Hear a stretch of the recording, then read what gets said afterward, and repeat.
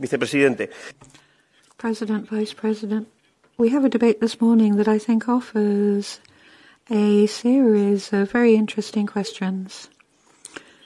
We have to reduce emissions of CO2. And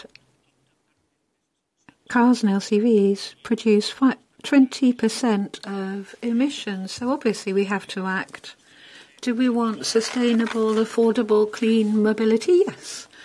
How many times have we debated this in this House? And I'd say a majority have voted in favour, an overwhelming majority. Do we want to transform industry to be able to tackle changes and act as a leader where the US and China are moving? Yes, we do.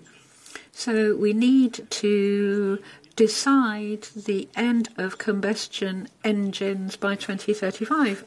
And we will be moving towards sustainable mobility to do so. And we will also be helping industry. I'm thinking that this debate hopefully will mean that more and more people will be persuaded to vote in favour of this and the Green Deal. Thank you. The next is Boza Diaz. José Ramón, please.